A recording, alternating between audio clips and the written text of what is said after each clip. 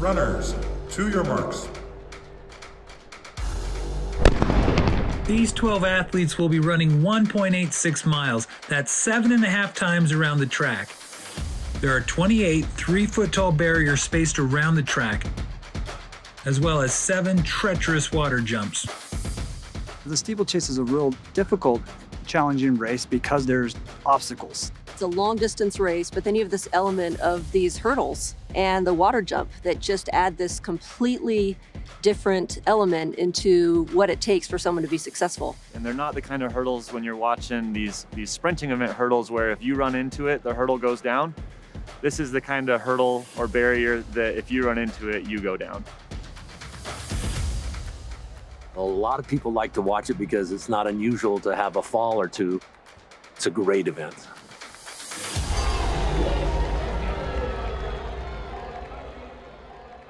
My name is Kenneth Rooks.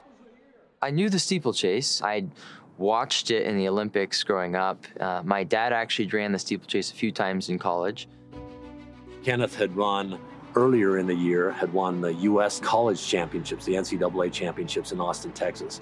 And he did that in a really dominating fashion over the last lap, just pulling away from the competition and just showing that he was the best college steeplechaser in America. Kenneth Rooks leaps over the last barrier, pulling further away from all of the other runners. Rooks is 65 meters ahead of his nearest competitor, and he wins the national championship race by over 6 seconds.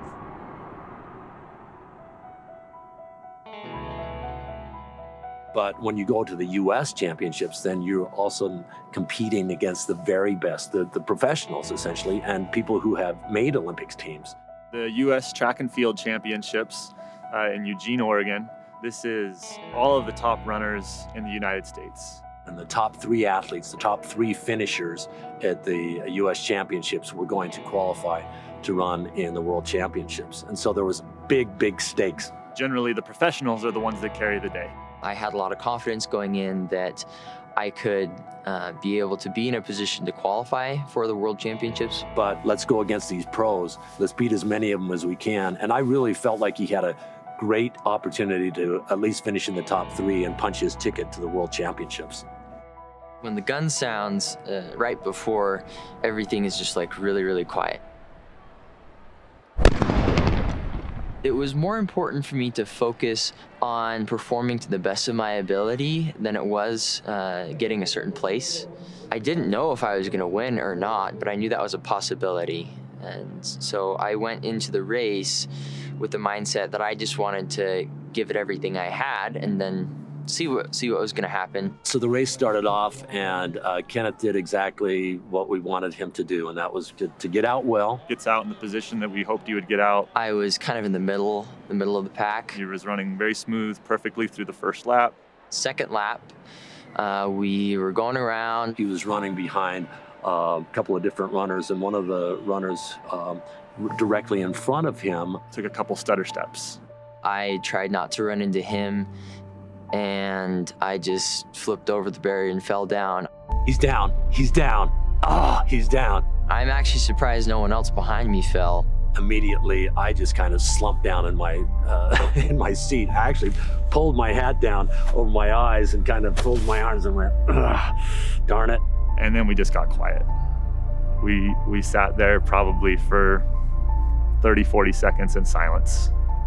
In a race like that, if you fall down and have 2 rolls and the pack is away from you and you're running against these pros and you're one of the few college guys, sometimes the guy will just say, well, there goes my day.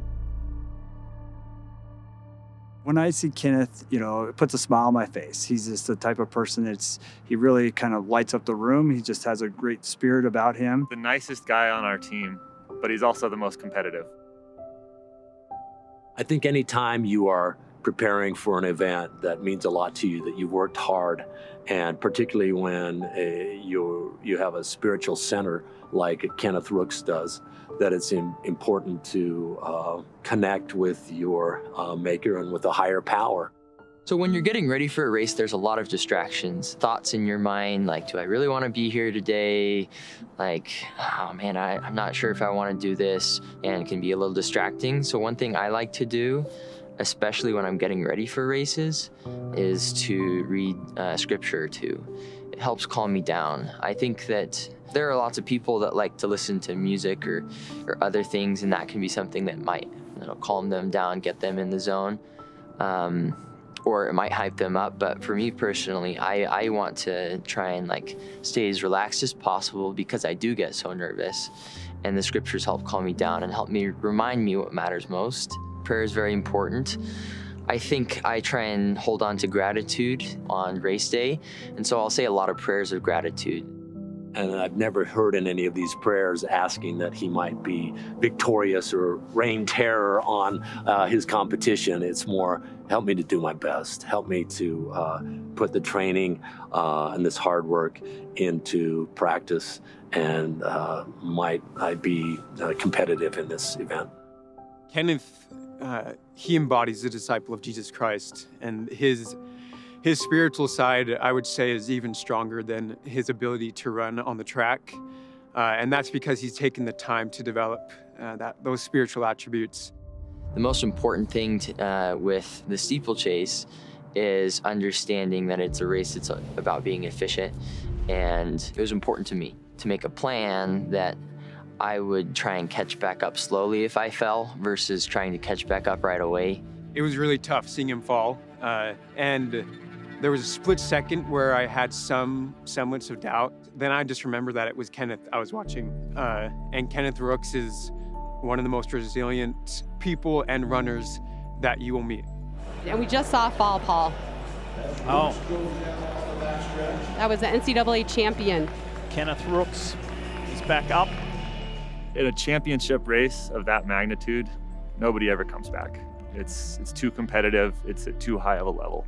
Because I had fallen in practice a few weeks earlier, I had come up with a plan of what to do if I was to fall, which my plan was to get up and then just work my way back up slowly and gradually and just get back into a rhythm. Kenneth began to close on the competition, and we kind of said, okay, well, let's see how many, it was kind of like, bless his heart, let's see how many of these guys he will catch.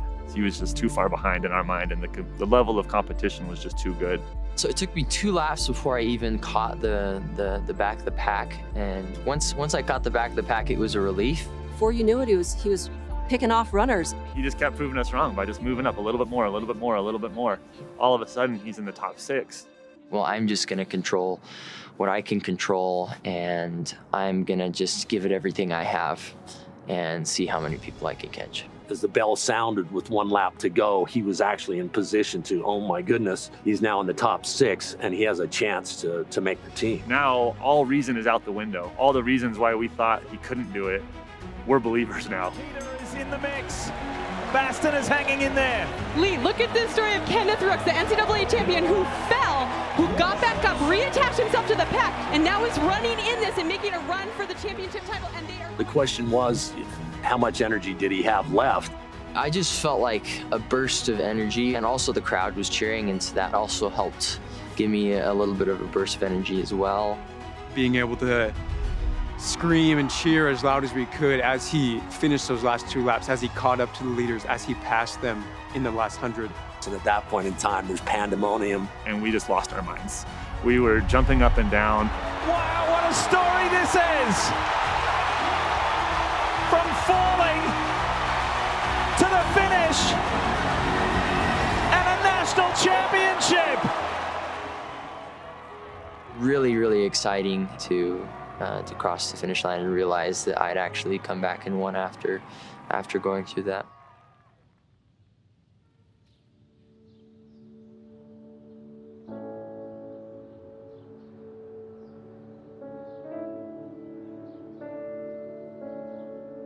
I think anytime we fail in life, there are those of us sometimes who want to just curse God and go, why me? Life is hard.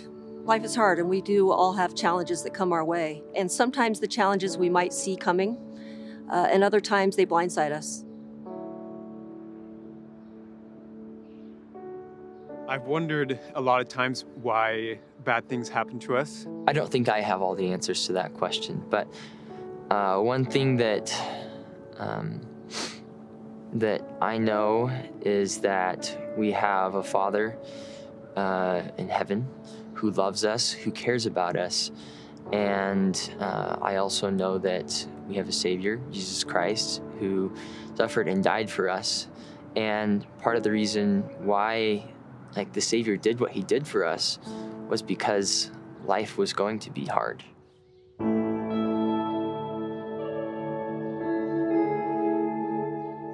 I couldn't control the fall 100%, but I could control how I responded. I could control being in the moment, being present, making decisions. If everything falls together the way we want, we should be able to be in this position to finish. But what happens if we do fall? What happens if we get a bad start? What happens if someone falls in front of us? Because we're all going to fall. And whether that's temporally, whether that's spiritually, it's going to happen because none of us are perfect. It's not fun to go through some of those challenges, and sometimes it doesn't really feel fair. But I know that that's why Jesus Christ performed the atonement. As we strive to just keep trying and do the best we can to come unto the Savior, he will reach back to us and he will strengthen us. I've felt his hand in my life a lot. I know that he's strengthened me. I know that he's never truly left me alone. I know he's always been there for me, even at times when I have not recognized it right away.